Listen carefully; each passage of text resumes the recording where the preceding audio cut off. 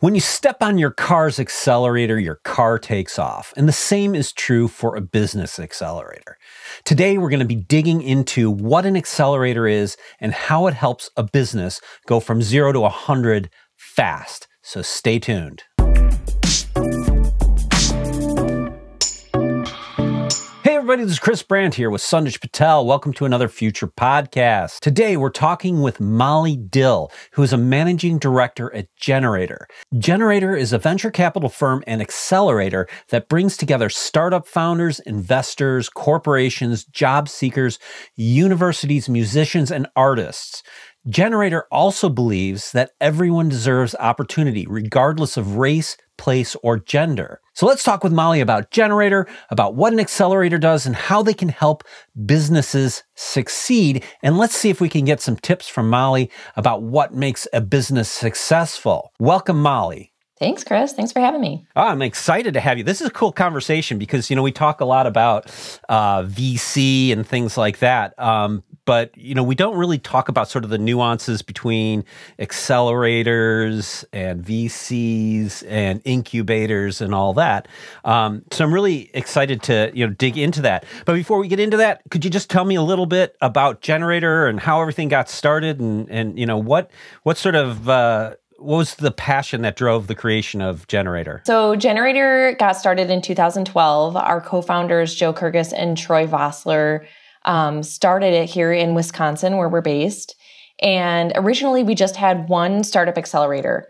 We just had the Milwaukee and Madison investment accelerators. We would switch back and forth between those. And that's where we invest in the startup companies coming through the program. Now we've expanded to more than 50 cities with our programming, and we've added pre-accelerator programs, upskilling programs for people who want to be in new careers. We have programs for artists and musicians who want to take their career to the next level, and we kind of treat them like entrepreneurs in that program. And we just have all sorts of different things that we're doing. We have a corporate innovation program for corporate innovation executives, kind of like a industry trade association for them.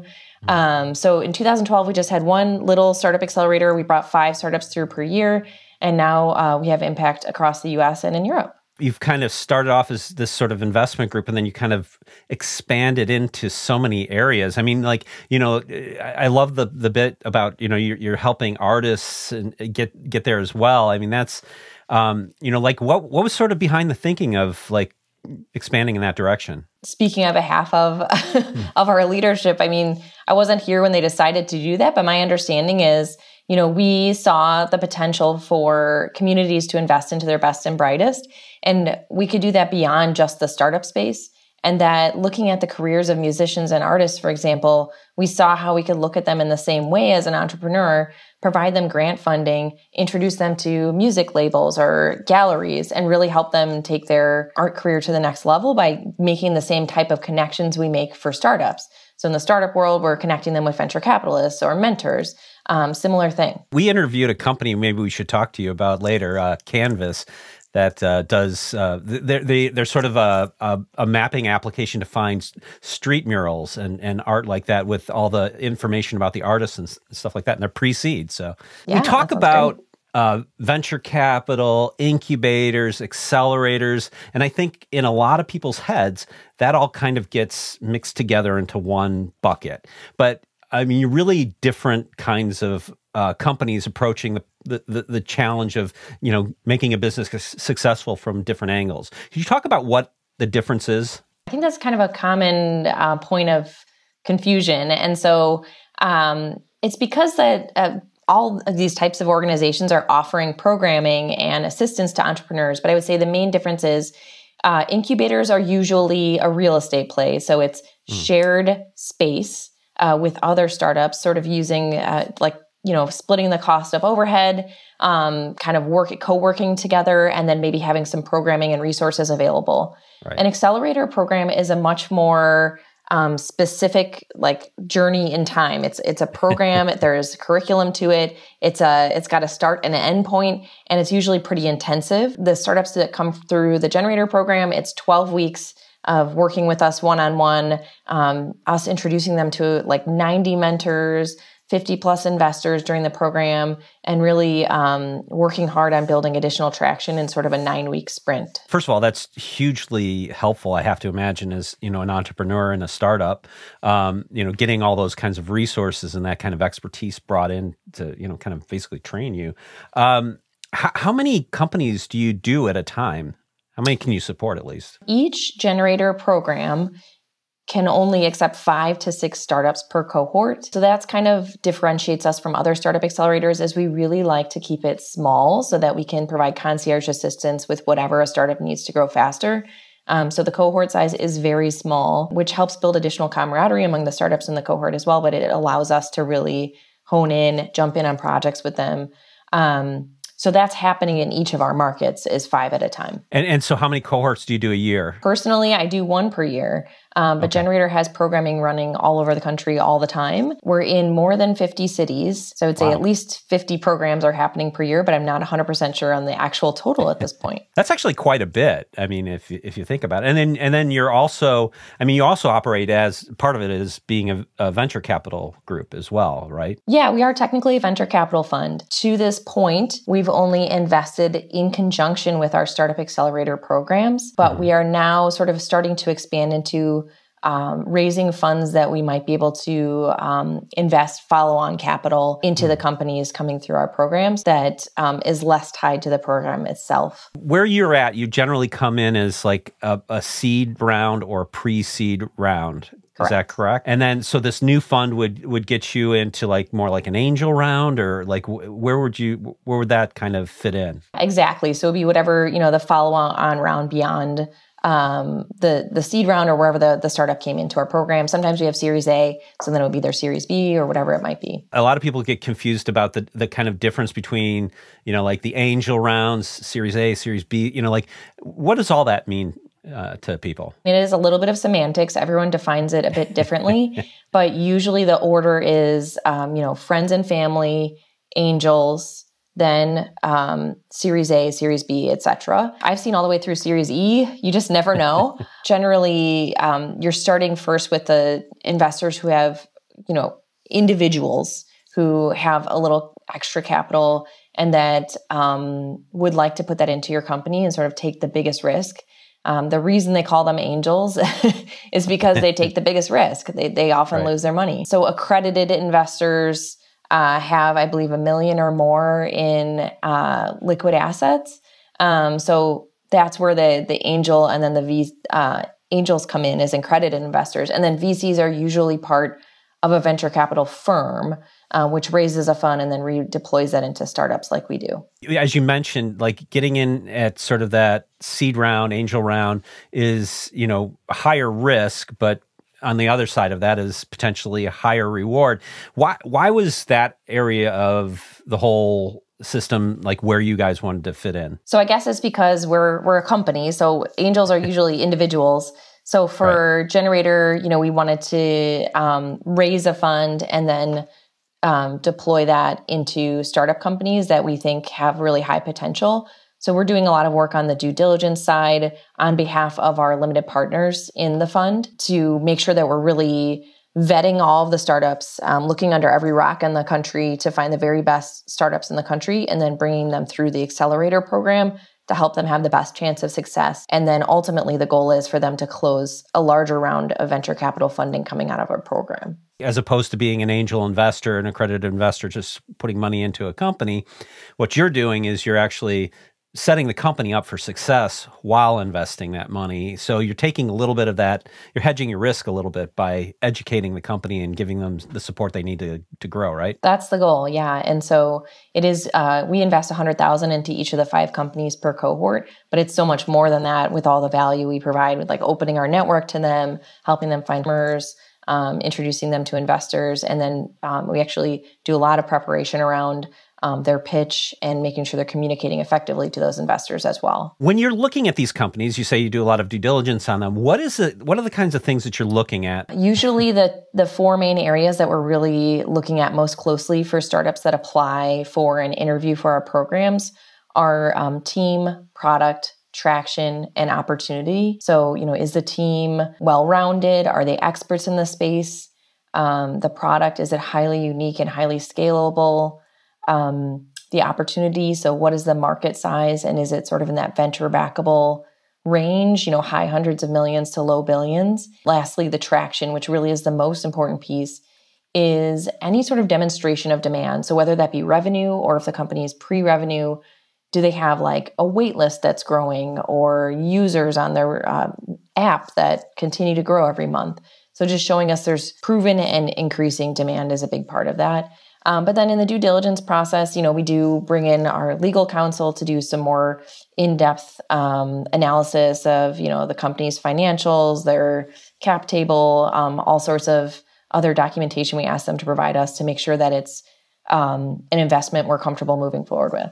I'm curious, you described the 4 different areas that you guys look at. Where does the people part of that equation, how important is that to your firm and how you guys go about it? It seems to be at least from the enterprise tech side that Chris and I, are frequently watching. The people are a big deal. Mm-hmm. So like, how do you guys measure the actual people behind the idea? Yeah, and you hear VCs saying that a lot, is like they're investing in the people first and foremost, right? So it's very important to us to, we're looking at, is it a solo founder, or have they been able to build a team around themselves and convince others to work with them that have a complementary skill set? It's hard to build a startup as a solo founder. I mean, it's hard for one person to be completely well-rounded and have all the skills that are needed. So we really like to see more than one founder. We also are assessing throughout the process. So they submit an application, and then we do 3 rounds of interviews to choose the cohort. And we're assessing throughout that time, how do they interact with us and others? How do they interact with their co-founders? Do we see ourselves being able to work with them for maybe 10 years until we exit the investment? It's a long-term relationship. It's like getting married. So you want to make sure that it's a founder you're comfortable continuing to work with, because we have the 12-week program, but then we provide alumni support forever after the program. So we're checking in with them at least on a monthly basis. You've come across obviously a lot of companies through this process.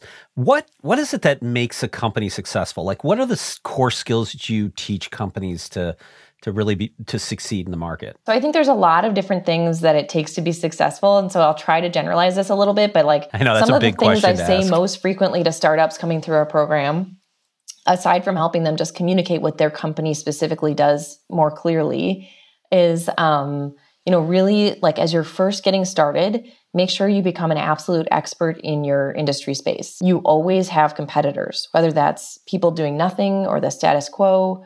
But try to do your very best to find out who your competitors are, either indirect or direct competitors, and then learn everything you can about them. So maybe if you're a SaaS platform, sign up to do a demo, pretend you're a customer, and just really learn the ins and outs of how they pitch their product, and then make sure that you're filling a different niche and that you're positioning yourself to be the market leader based on that information. So really becoming an expert in the space will help you identify what your competitive moat is, and just really keep you in the loop with what's happening and what you should be keeping up with. I talk to companies all the time, and I have that conversation. So who are your competitors in this space? Oh, we don't have any competitors. And I'm always suspicious of that answer, right? Because I just don't feel like, especially when I know some of the competitors, Definitely. And if an investor brings up a competitor you've never heard of in a Q&A session, that's not a good sign. So it's really important that you're aware of competitors and you have like a response when an investor asks you, well, aren't you just like this or that? Another thing that's really important is really sit with your customers. So you need to know from the very start, even before your product is built, who are you building this for and what problem are you solving? To better understand how you can build out the features that are most important. Who's ultimately going to pay for it, right? Like you need to build the features people want or they won't pay you for it. So really sitting with your customers, asking for feedback early and often from them, and just better understanding what they're willing to pay for to demonstrate that early demand. We see a lot of companies too that they have this great idea and they build this product, and then they sit down with customers, and then we see the big pivot. Yeah. So if you don't want to have to do that first pivot, not that there won't be more pivots down the road, but yeah, I think that's a really, really big point for sure. Well, that's the thing is it's hard to show someone a half-finished product. You feel like you can't be proud of it because it's not quite what you want it to be, but you have to do that. Or if you sit there tinkering and perfecting for 2 years and then no one wants it, that's going to be really disappointing and expensive. You get in your head as a business owner and as an engineer, what you think people really want. And it's so often you make assumptions and think about things that just, aren't what the market really wants. But on the other hand, there's a certain part of innovation that demands looking beyond what's out there today and what the market needs today and look towards what the market needs in the future. So I got to imagine that's a little bit of a tricky balance. You got to first get them on the hook. You get a customer on something, and then after that, you got to really sell them on the vision, right? There's got to be a little outcome. There has to be a value proposition in your MVP that says, we do this, we do it really well, but then it's about here's where we are going and here's where we want to be 3 to 5 years from now. I feel like that's a big part of the early on selling. It's like painting that vision and like where you eventually plan to be, but giving them like the very basic version of that and keeping them on the line until the full perfect version is available. Yeah, I almost want to second what Sandesh was saying there, because I do think that there's oftentimes a new technology comes to market and it's not maybe as good, it's going to be this revolutionary new technology, but it may not be as good or as complete at that moment as some of the historic competitors in that space. And a company really needs to do a good job of saying, here's where we are today, but here's where we're going tomorrow. And if you believe in that, come with us on that journey, and then you can be part of helping shape this product, right? 100%. Yep. For so many of these companies, it's that sort of messaging piece, that initial marketing piece that's really tricky to them. And the thing is that it's so important because getting those early sales can really change a company's valuation, right? Sales are hard. And the best way to get sales and the best way to set your pricing is to go out there and try it and experiment, and see what people come back with and what people will pay you for it. So, obviously benchmarking against, your competitors on the pricing, so it's not way out of left field, but, really going out there and saying, would you pay $10 for this? Right. And just like you're kind of making it up as you go and seeing what happens. But you have to really first prove that you can sell. That's the very first step. Just sell to one person. And then from there, sell reliably. And then sell at scale. And then last of all, sell at margin. So I think that's something that entrepreneurs sometimes put the cart before the horse on margin and think, well, this might not be profitable, blah, blah, blah. Just prove you can sell it. If you prove you can sell it, and then you can set in place a repeatable sales process, that's going to help so much down the road. And then if later you can worry about profit. Molly, you said something earlier that one of the things that you look for is multiple founders in the beginning of a organization. And I think that it needs to be double clicked on too, because what I see often is a founder who, to be a founder or an entrepreneur, you got to have some level of confidence and audacity to even try to build something, right? But sometimes that definitely. Ego is just so overpowering that one person at the top, the founder, the CEO, whatever it might be, there's so much control and ego in that doesn't matter what feedback they get from everybody else. They're just going to be committed to what their vision is and what they feel it is, and not bring people into the circle. And that's when you see those things happen. They're not listening to the customer.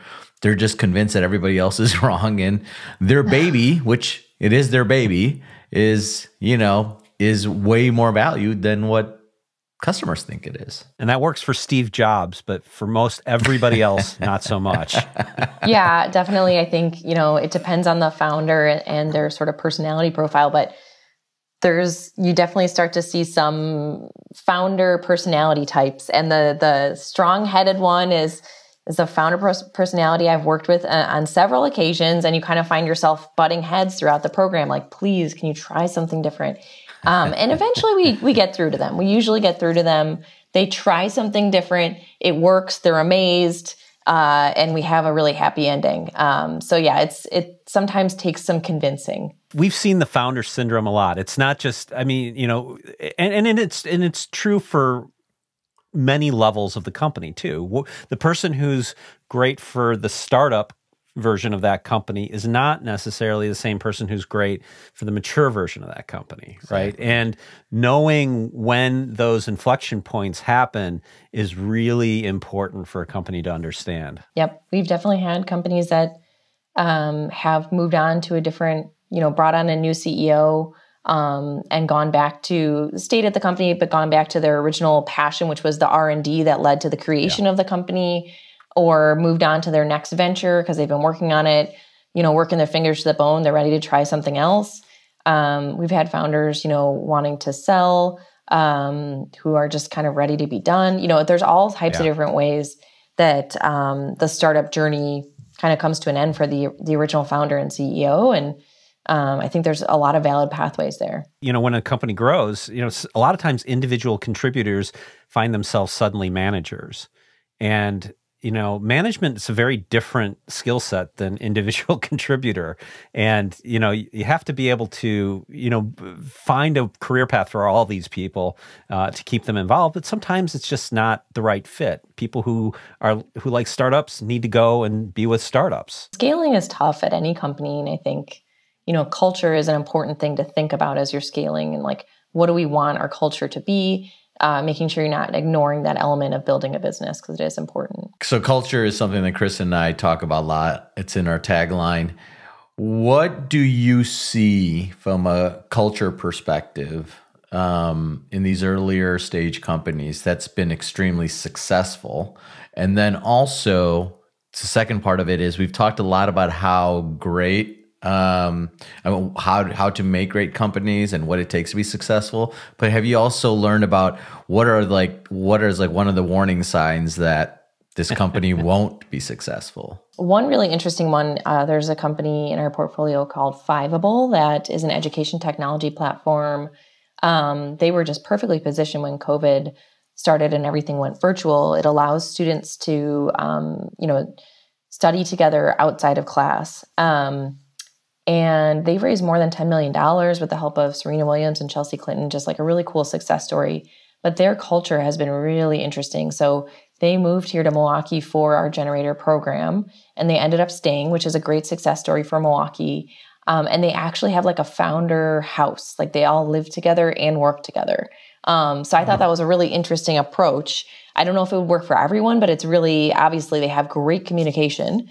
And I've seen that on the show Silicon Valley. Yeah, how that worked out. Exactly.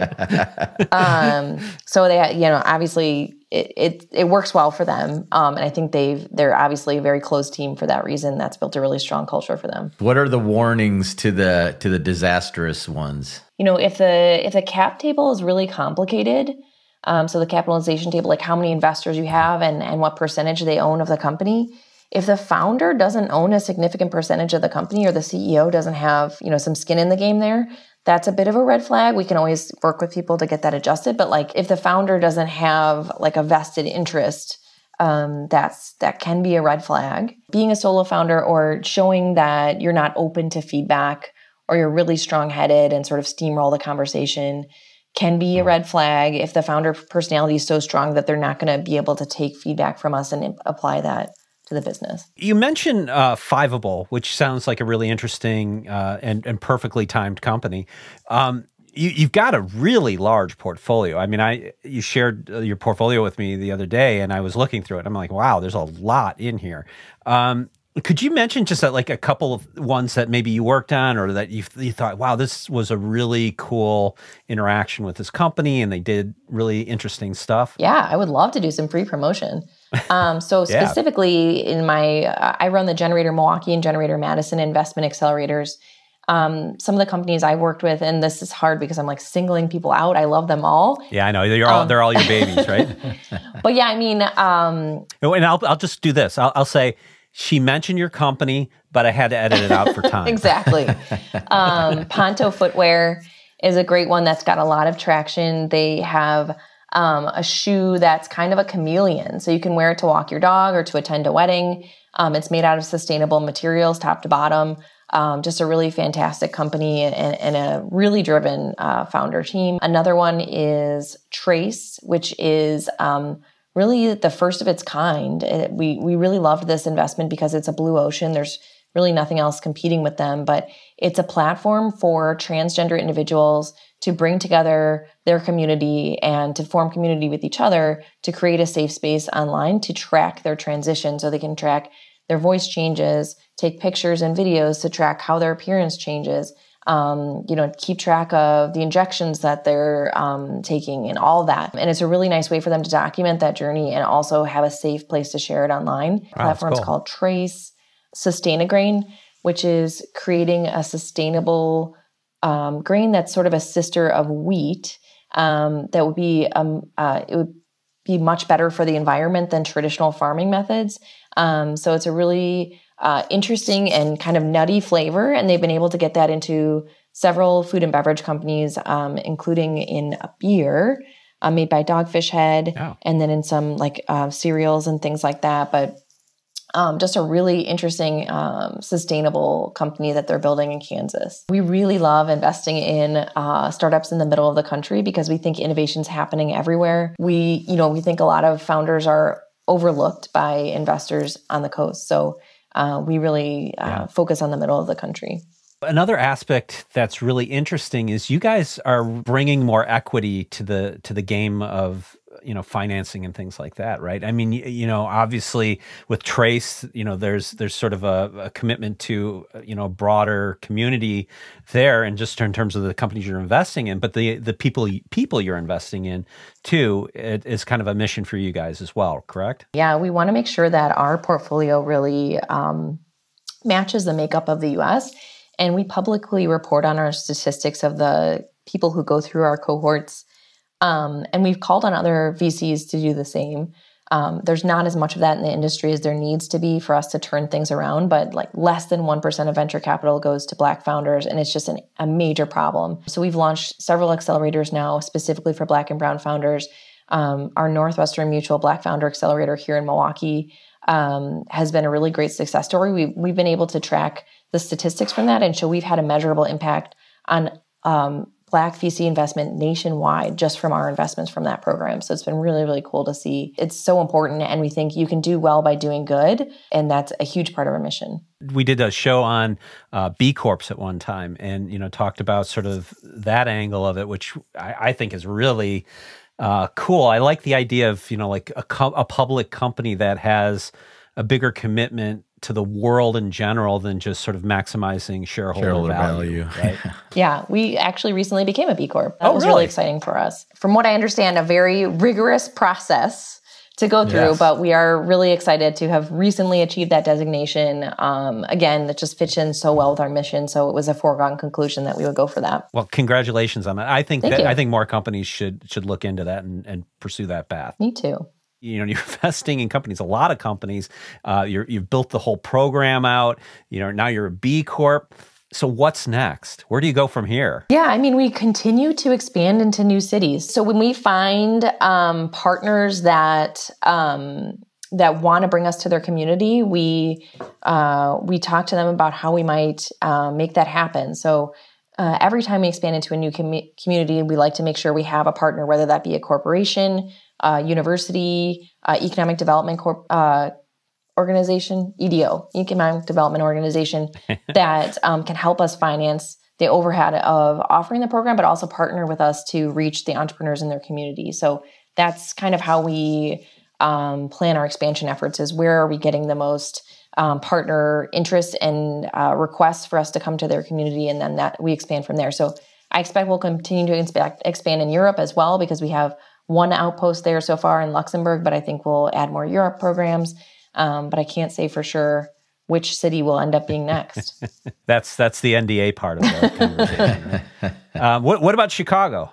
I know Milwaukee's awfully close. Yeah, we are in Chicago, actually. We have a sustainability accelerator in Chicago. So that's our first sustainability accelerator, and we've added another one here in Wisconsin since then. But we really think that's an industry that it's important that more investment is made into solutions when it comes to the environment.